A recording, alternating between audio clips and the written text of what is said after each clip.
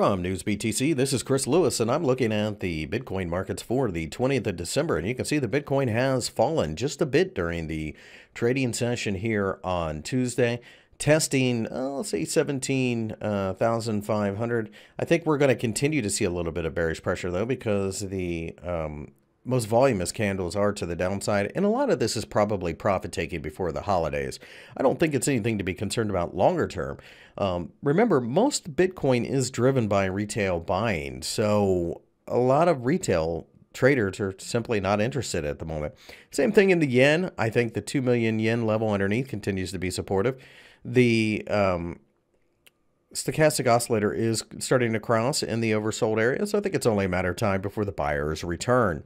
Thanks for watching. I'll be back tomorrow.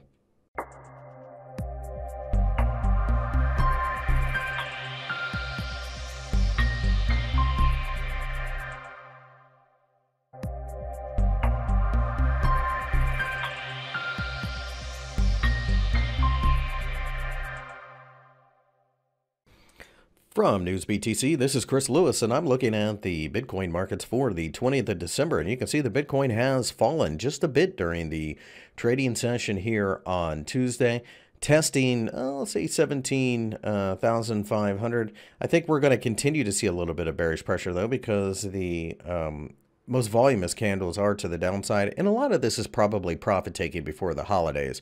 I don't think it's anything to be concerned about longer term.